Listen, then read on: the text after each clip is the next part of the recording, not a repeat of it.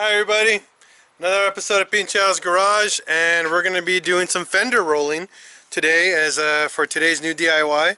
I have here special guest Lexus. We just did his Mark 4 GLI, that sexy baby. We just rolled his fenders, so we're going to teach you how to do it. We're going to be doing it on Filbert today, since I had an accident with mine. But we'll show you that. So this is PincheAls Garage, and let's get to work.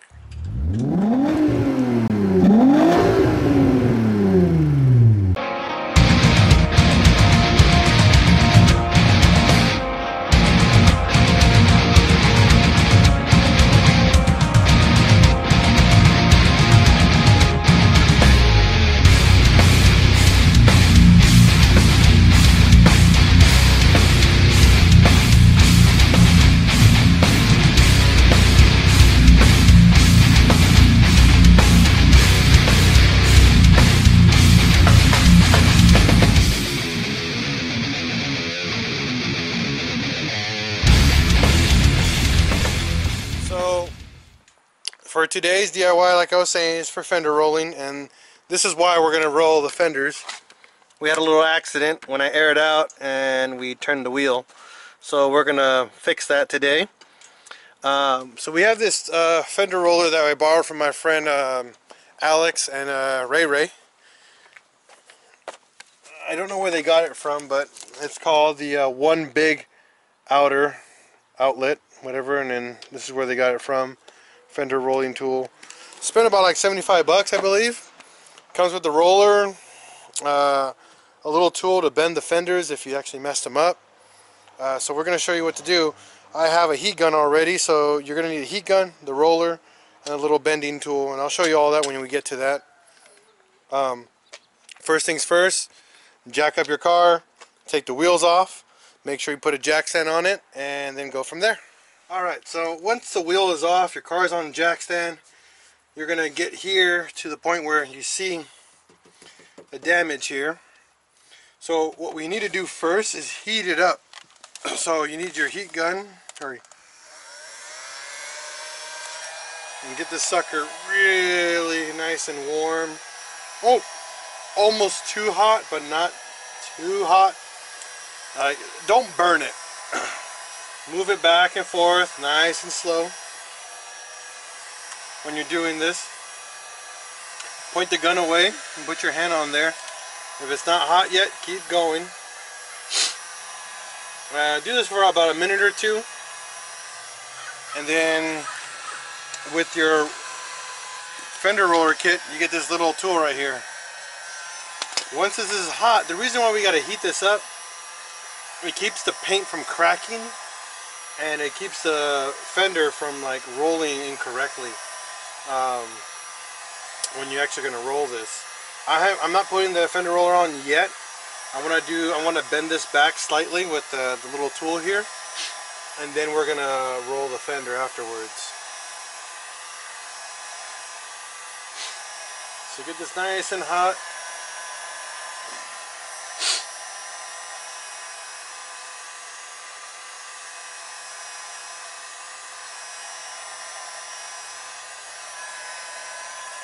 So now that's nice and warm. Now this goes on here, and then you grab, and then you just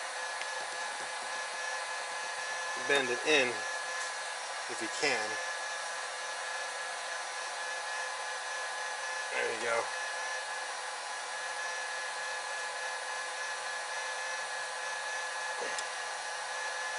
And you'll see I bent that back in. Now the reason for this, when you do the roller, you want to try to get that line to match back up to the old line so you can roll it in nicely.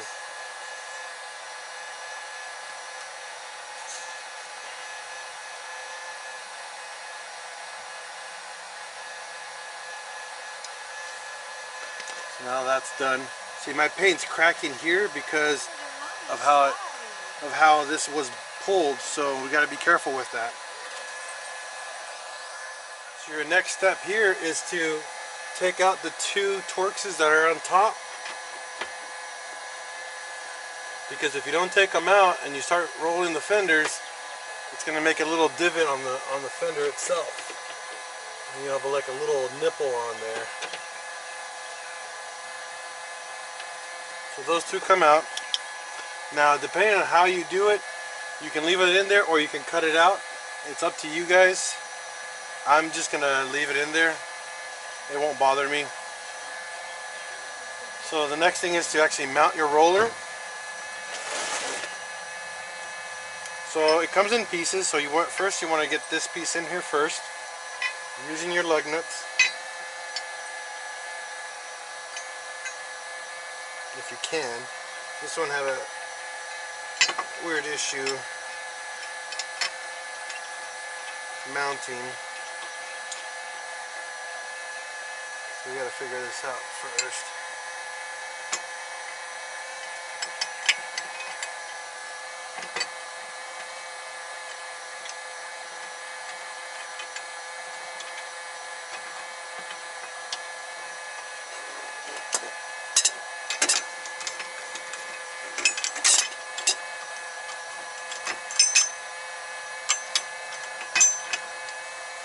Come on, there we go.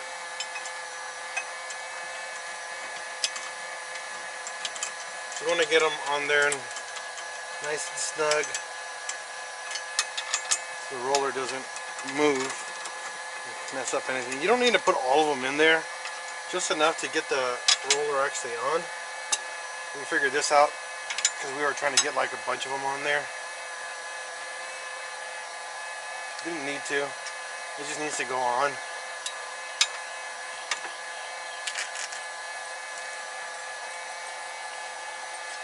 Once it's on, that's pretty much it.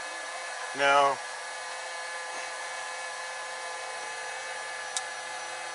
you got to get it out of gear.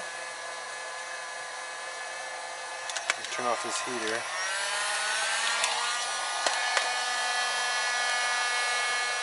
So once you get this, unlock your what's it called? I can't think about it right now. Sorry, guys.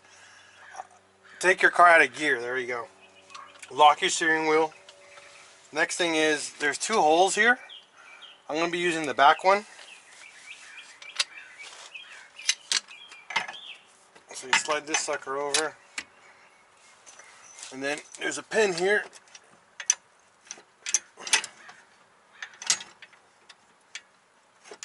Come on.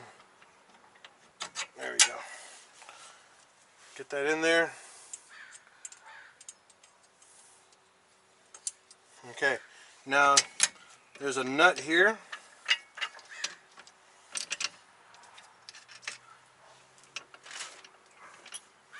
That goes inside this guy right here.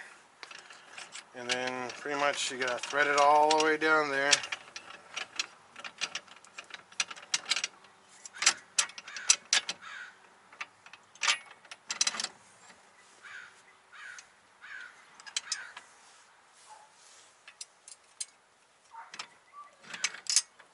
Now every wheel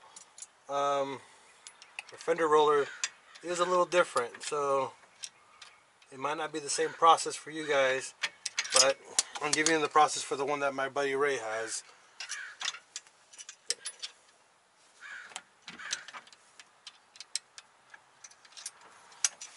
Alright, once you have that, make sure you tighten that lug nut, that nut all the way to the bottom.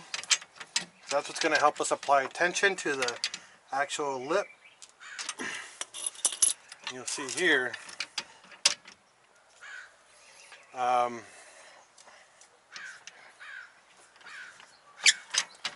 see if I can show you guys.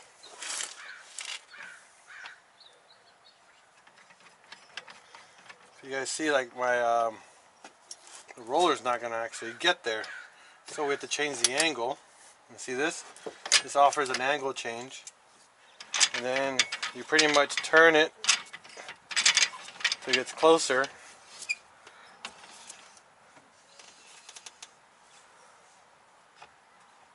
To where we need it.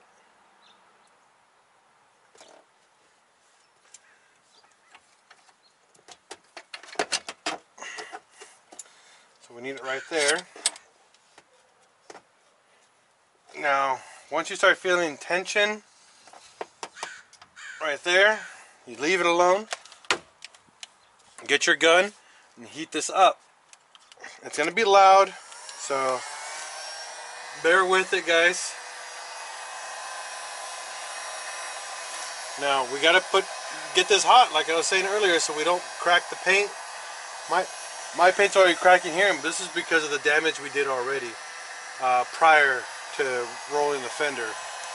But I'm trying you guys so you guys don't damage your fender if you guys have clean fenders. Now, the only place you need to roll the fender to is to here.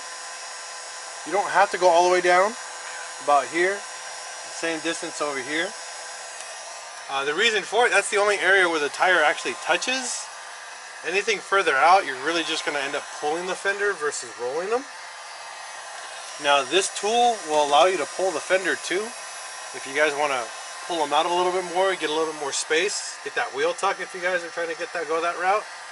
It's all up to you. I'm not pulling my fenders. I like the lines on these cars, so I'm leaving that alone. So heat this up, keep heating it up. Nice and hot. Take your time.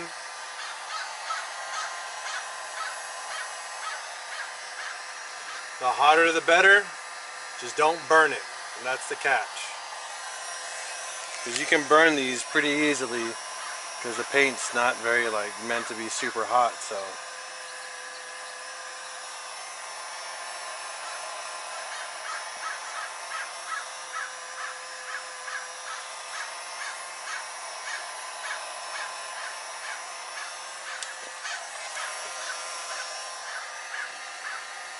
You touch it, if it's still warm, just keep going.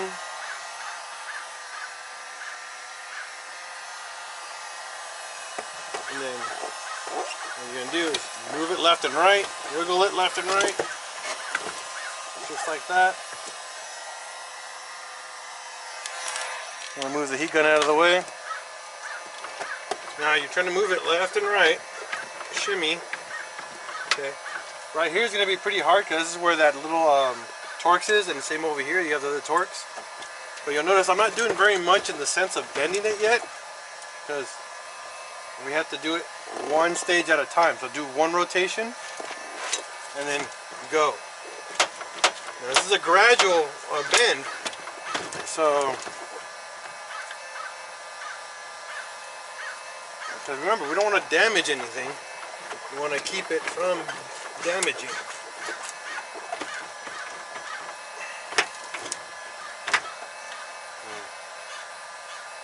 Remember I said that gradual. And you'll notice the fender to start bending already up, which is what you want.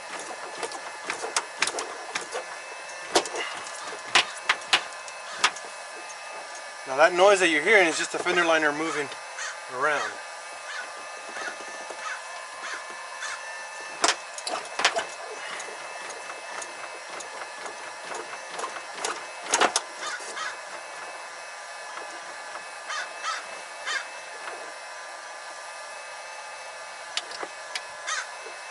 So right here is not going. You need to keep that sucker up.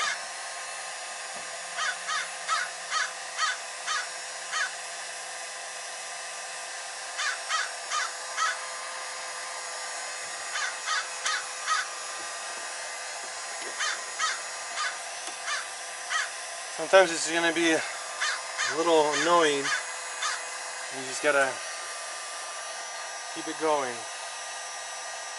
That's what that tool's for too, so you can bend it with it a little bit more, so you can get that sucker to go up.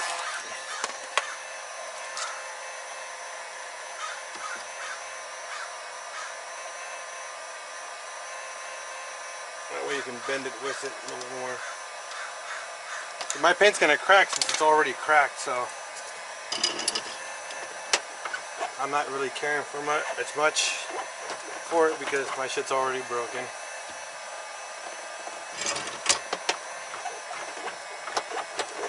But I want to stop it from making it worse.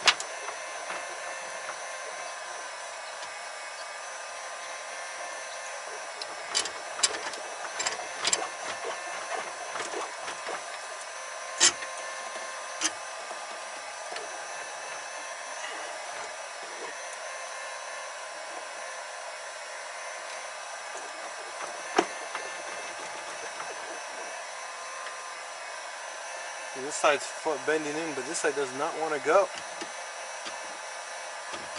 It's really weird.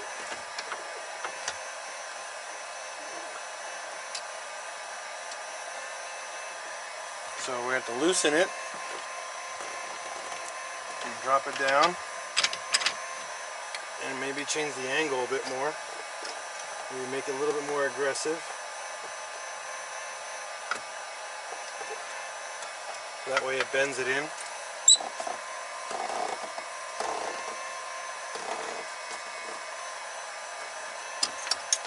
And then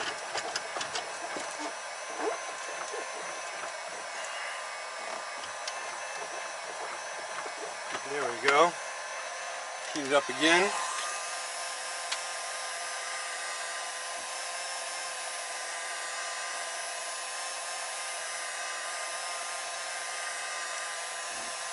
Like I said, my paint's cracking because it was already cracking prior to this. But now you guys see it, and now the fender's nice and flat. We just gotta fix this little piece right here. I'm gonna go probably a little bit more on this side and then leave it alone. Because this side's not really that big of a concern. It's over here where it hits where the tire hits the most.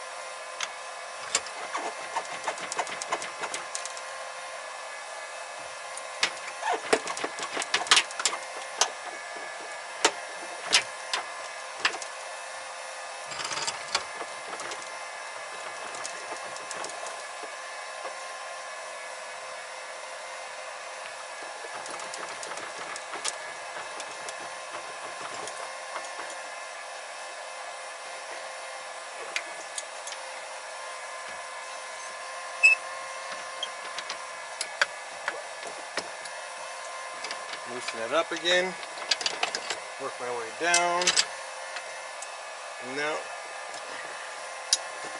change the angle, because now I'm going to adjust for this side. Now this is all gone, nice and clean again.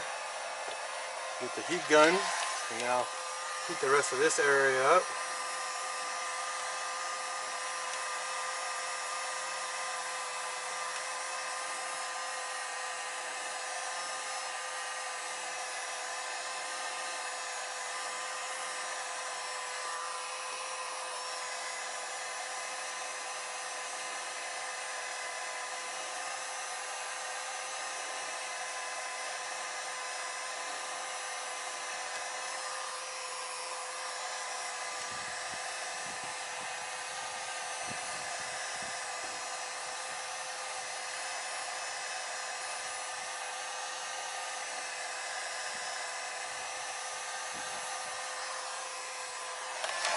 Alright, now that's good. I said go about an inch or two. Tighten that sucker up and turn it. Bend it. Tighten it up again. And remember, you're trying to do this as smooth as possible, without damaging as much stuff as possible.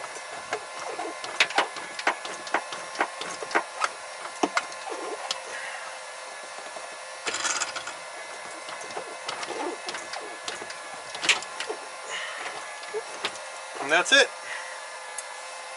Fender's rolled. It fixed my little bump that I had right here. Yeah, my paint cracked because, like I was telling you guys before, my paint was already cracking because of the incident I had before. But now it's all done. Now you just gotta. Now you just have to pull the fender, push the fender liner back in. You know, so it holds it in place.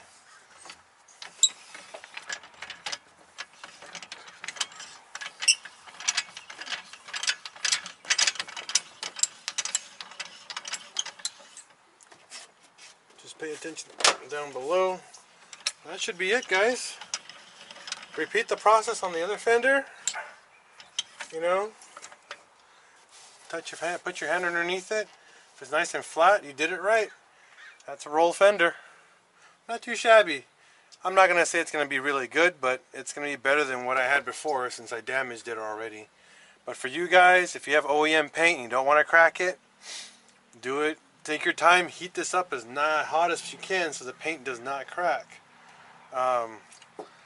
Like me, since I damaged it when I turned the wheel when the car was aired out, the paint already got a bubble in here, what we call like a stretch mark. So it was going to damage anyways once I bend it. So nothing I could have done to avoid that. But for you guys, since you see my problem and you see how it happened, now you guys have a chance of fixing that ahead of time before it actually becomes a problem. So thanks again. This is PincheAls Garage. I'm PincheAl. Peace out. And as always, break, fix, and repeat.